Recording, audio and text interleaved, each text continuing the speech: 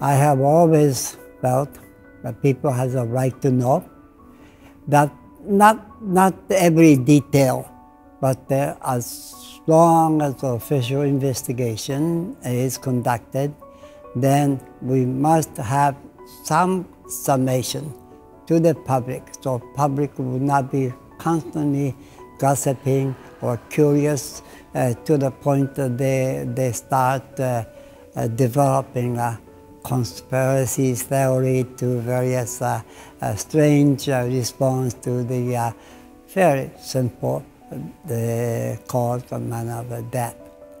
So I deliberately took a mission in the public education, and anytime we have cases, not only they give adequate information, but I have participated in discussion among public health issues, or child abuse, or maybe sometimes debate on the death penalty versus abolitions. And those opportunities I was very eager to accept. The reason is we have not done job reaching out, and so every year when I was a chief medical examiner, I was approached by radios and sometimes television just before Christmas, and I have a short message. Now Christmas is coming, and I was message: drive carefully. I hate to see you in my office. That kind of a public-oriented message. And I always felt when the police department has either overwhelmed, unable to cover certain districts of the area, I'm sure the public will be uneasy. And that's what our medical examination should be in the same way, if I may. It's early 1970. There was, after a torrential rain in California, seldom we have rain, something like that, soften the soil of the hillside. And then second wave of the heavy rain, finally topsoil, maybe due to gophers hole, gave off, and they're sliding down to the shopping centers and residential area. The problem was there was containing over 100 caskets. Grave, the cemetery were actually sliding down. I heard the radio. I told my chief of staff, I am going to the scene. Then I was advised that the coroner, you don't have a jurisdiction on the cemetery. What I said, I don't care. The public do not know the law, but somebody, the dead bodies on the street, with the waters and so forth, I must be there. And from the scene, I was talking to the mayor of the city. I wanted the public works to come and help us. That kind of action-oriented public service is sometimes necessary to raise the consciousness, public awareness, and the public support. My father was otolaryngologist. It means ear, nose, and throat specialist. When I was, I think, about 12 or 13, it's in Japan. As an oldest son, I'm expected to follow his footsteps. And almost every day I visited my father's clinic, which is near the house. And one day I felt something commotion when I opened the door, and my father was giving a CPR to young means about the mid-20-ish year person. And at that time I was not aware, but later on he was accused by county attorney that he may have made a medical error. He was actually treating sore throat those days before penicillin time.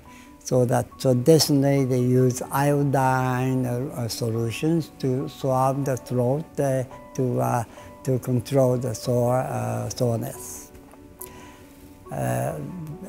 After my father requested the autopsy be done, after autopsy, only to find out it was not his fault, but actually the person was allergic to iodine solutions, and that was the reason for. And at that moment, I learned, I felt I was 13. I felt there will be someday practice of medicine and practice law will be in conflict. I wanted to go into medicine and law field, not knowing all the field that.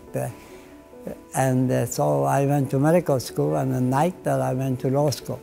And never sleep and keep going, and I came to the United States because I did not come here to learn, but I want to develop a new field of practice of medicine with much of a legal implication. And in a way I succeeded. I practice basic principle of impartial search for evidence, that kind of thing. Divorced from any emotional feeling toward death or dead person or dead family, but more scientific. So there are famous cases I remember, but I have not particularly felt this joy.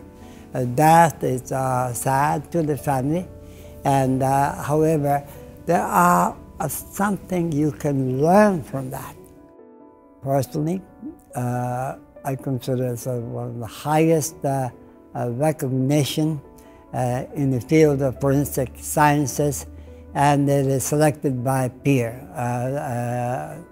I even consider equivalent to a Nobel Prize.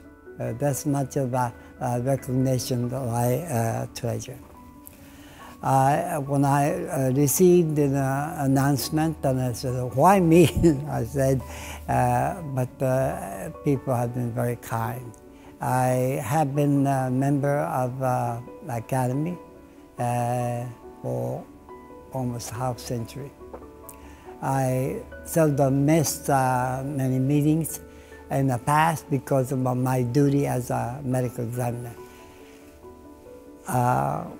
It brings me warm feeling, but I will also be dedicated to share my excitement, my knowledge to the younger generations.